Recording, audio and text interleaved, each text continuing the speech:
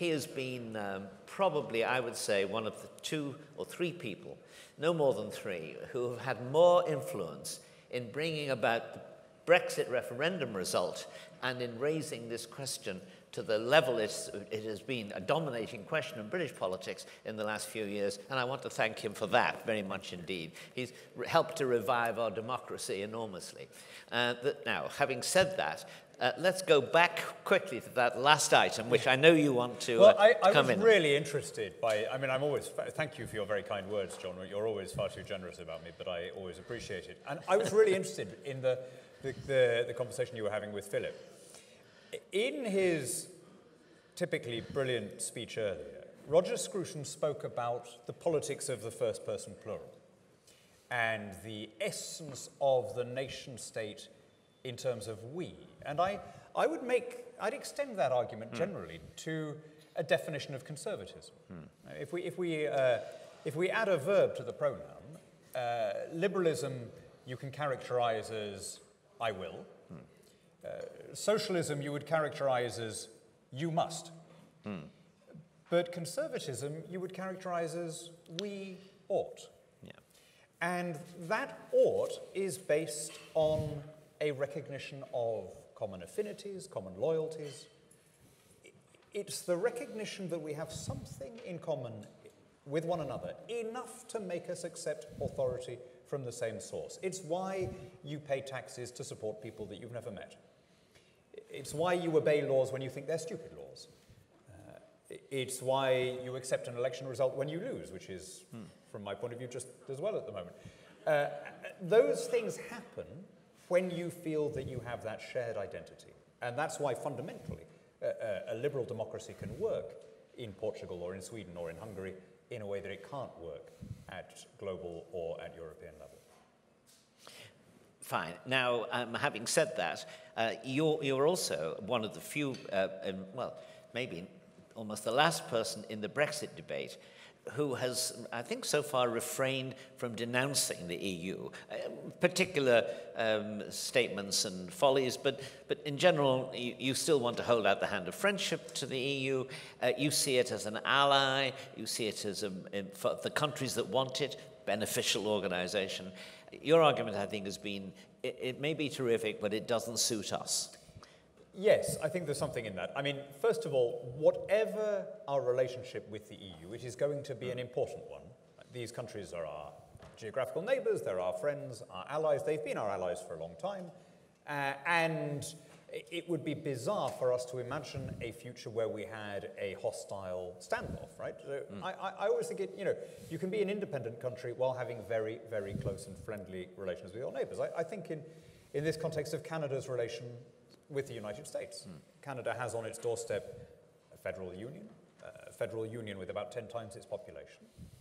Canada has the closest relationship with that union compatible with being a fully sovereign country. So in terms of defense, in terms of intelligence sharing, in terms of common rules on immigration and so on, it has gone as close as it can while remaining clearly an independent and sovereign state whose laws are preeminent on its own soil.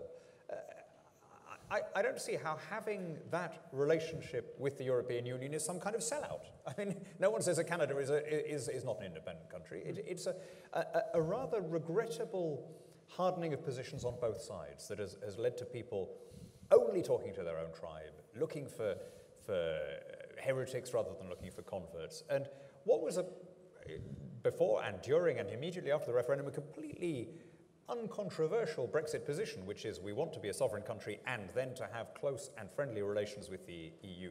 What a sad thing that is now howled down as some sort of sellout. Yes, but is it the case?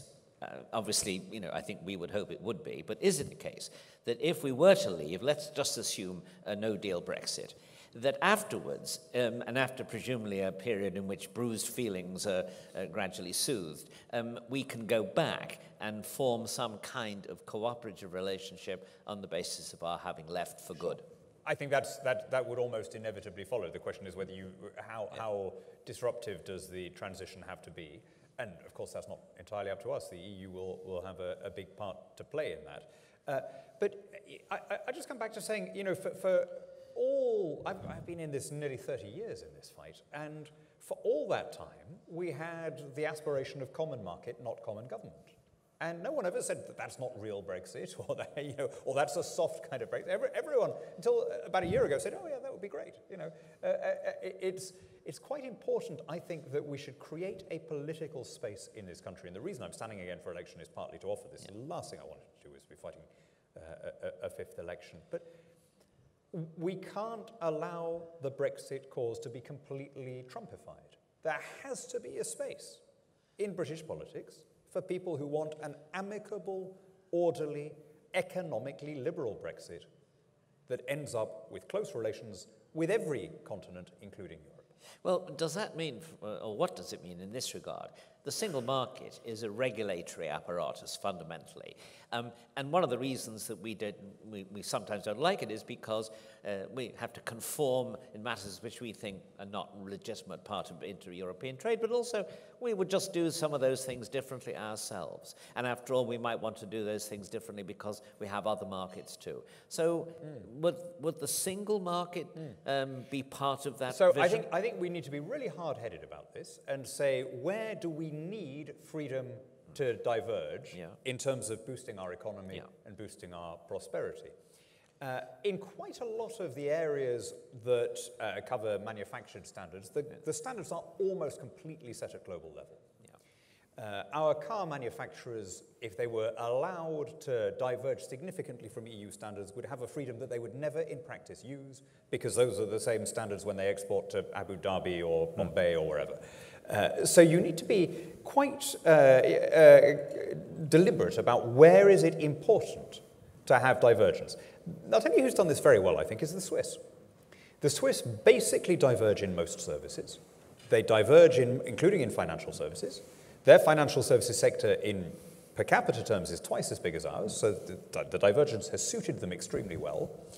But when it comes to things like pharmaceuticals, for reasons of economy of scale, they are following all of the same rules anyway. Of course they are, as we would be, just that they tend to be global rules. So if that is the situation anyway, if you're already producing to the same standard, then why not make a virtue of the fact and forego the additional checks and paperwork and so on that would be required? Okay, so you would lower the temperature, then act in a hard-headed way, and that would presumably include, for example, not imposing regulatory rules that were burdensome on anyone, I suppose, but on the companies which don't export to Europe. Yeah. That kind of thing. Okay. Yeah. I mean, look, for me, Brexit is a means to an end. It always was. And the end is a freer, more prosperous, more democratic, and more global Britain. So I want us to be re-engaging with the markets which are growing in the world, which is basically the whole of the world except Europe. So, of course, we need to have more freedom to do that. That should not be incompatible with having close commercial relations with our immediate neighbors. The Swiss are, again, a very good example. They have a free trade agreement with China. They have a free trade agreement with the Philippines that's just entered into force the other day. And yet they also have a very good deal with the EU based on, because, when people say, do you want to be in the single market, it's quite important to be detailed about this. The single market is not a single entity that you sign on the dotted line for. It is an agglomeration of different requirements and obligations, some of which are absolutely fine, some of which are neither good nor bad, some of which are not in our interest and we should opt out of. But I've always thought the fundamental basis of the single market is the rule that says you may not discriminate against goods or services from another country purely on grounds of nationality. Now, as a pro-market conservative, I can't for the life of me see why we would not want to keep that rule anyway. I would like to have that rule with every country in the world. I'm inviting you now to take aim at Philip a bit, but would you describe yourself, would it be fair to describe you as a free trade nationalist? I mean, I'm certainly a free trader, and I'm an uncomplicated unilateral free trader. I also believe that democracy requires a demos, that you need to work within a unit where people feel that they have a shared identity. It was a very famous broadcast that de Gaulle made in 1942 from London to the Free French, where he said, democracy and national sovereignty are the same thing. La démocratie se confond pour moi exactement avec la souveraineté nationale. C'est le gouvernement du peuple pour le peuple. Now, which then immediately raises the question, which peuple? What do you mean? And of course, what he meant was the only way in which you can get democracy to work is if people feel enough in common one with another to accept common government from each other's hands. And he knew that they had that within France. He also knew that they didn't have it within the new order that the fascists were trying to create in Europe. How odd that should now sound antiquated to us. I mean, when he was saying it, it was a fairly standard, radical, democratic position, right? It had been the basic position of most revolutionary Democrats in Europe since the 1848 risings. There's a bizarre squeamishness in our own generation about this, which I think would have been incomprehensible to those who came before us. Yes. I now want to talk about other identities and other relationships. You're particularly associated with the notion of the Anglosphere. And in your view, what kind of future does that offer the British outside Europe? And what kind of position does it mean Britain would occupy in the relations between, say, Australia and Europe? So the Anglosphere is based on the idea that shared institutions and a shared political and cultural heritage gives countries those congruities of interest, those similarities of outlook. That if you have a common law system and you consciously base your political system on a inheritance that you trace back to the Glorious Revolution and Magna Carta and all the rest of it, that gives you a certain way of looking at the world that emphasizes property rights, that elevates the individual above the collective, that is particularly focused on the rule of law. And I would argue that it's a pretty darn good system. Yeah. I would say that Anglosphere values are why Bermuda is not Haiti. Anglosphere values are why Hong Kong is not China. Anglosphere values are why Singapore is not Indonesia. And since we're at Yoram's thing, they're why Israel, which we always forget, is also, of course, a common law country. We don't think of it as a former British colony, but it had the same constitutional inheritance as the others. It's why Israel is not Syria or is not Iraq. So it's not a bad system. And there's a funny squeamishness about admitting this, as though coming out with what I've just said, which strikes me as a fairly uncontentious statement, is therefore a nostalgia for the British Empire and wanting to turn the clock back to the 19th century. It's really about interoperable systems. I would like to have a network of Anglosphere countries that is based not only on a political and military alliance, which we've broadly got, but is based on complete open free trade, by which I mean absolute mutual recognition, that if something is legal in Singapore, it should automatically be legal here, and vice versa. If a drug is approved by the FDA, that should be enough for us. We shouldn't need any additional tests. And if someone is qualified to practice as a trader in London, he should automatically be allowed to practice on Wall Street. If you did that, you're talking about slightly more than a third of the world's economy, you had absolute reciprocity, then suddenly you have not only a larger, but a better way of doing business than the European Union, because it's not based on standardization, it's based on opening things up. Mutual recognition. Exactly. So that you get away from the corporatism and you have capitalism for the consumer. Yeah, with small companies being, not as influential, but more influential than that. And the little guy is the consumer ultimately is the winner. Because I saw this in Brussels as an MEP when they were looking at the TTIP talks.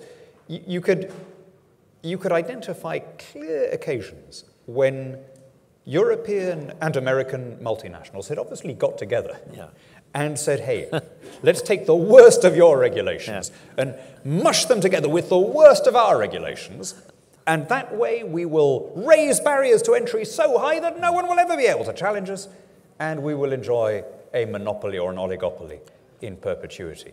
And that happens when you have bureaucrats setting common standards. But as soon as you say, no, look, we trust you. We trust your regulators. They're common law, free market types like us. If they call this a car or an apple or whatever, that's good enough for us. As soon as you do that, prices start falling and you have free trade delivering for the masses. And presumably you would have, in this Anglosphere arrangement too, immigration preferences. It would be easier for people from the Commonwealth to immigrate. I would ideally say that there should be a principle, an implied principle, that you have the right to take up a job in any of the other countries. Okay. So without welfare, without family unification, without voting rights or citizenship or anything like that, but there should be a fundamental right to take up a job in any of the other countries. I think there was a great Canadian sociologist in the end of the 19th century who proposed something very similar to that, which he called the moral citizenship of the English-speaking world. And that was then a live idea, but of course the 20th century It's got really in the way. interesting what it founded on, and it was very much of its time. It says both good and bad things about the state of imperial thought, but the good thing is people recognize that they couldn't exclude India. That if they were going to go down this road of having some kind of confederal imperial system, that eventually you would have to admit India. And of course they also realized that that would mean that it would effectively become an Indian system, because 2/3 of the population was in India, the capital was going to end up in Delhi, and that Britain and Canada and the rest would all become satellites of India. Now that, to the Victorian mind, was a step too far.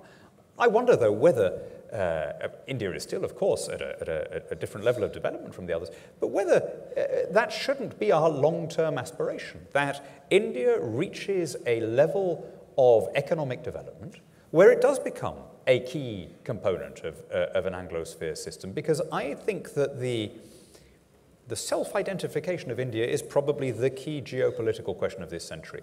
Does India primarily see itself as an Anglosphere democracy, or does it primarily see itself as an Asian superpower? If it's the former, then the world is an altogether warmer and happier place. Let me actually ask a somewhat darker question, which has been occurring to me in the last few months. Much of the opposition to Brexit here, and also much of the opposition which you get in the circles which discuss these questions to Anglosphere notions, seems to me at least to be saturated with what I would call cultural self-hatred, cultural masochism. And that's certainly a fuel of the extremists on that side of the debate. Where does that come from? How can it be tackled? I mean, I always think it's important not to judge a cause by its ugliest and most vocal advocates. So just as I would not want Brexit to be judged by the nastiest people on social media, so I don't think it's fair to judge Remain by the people who want there to be a recession, and who can't quite hide their disappointment at the fact that their fellow countrymen are not in penury.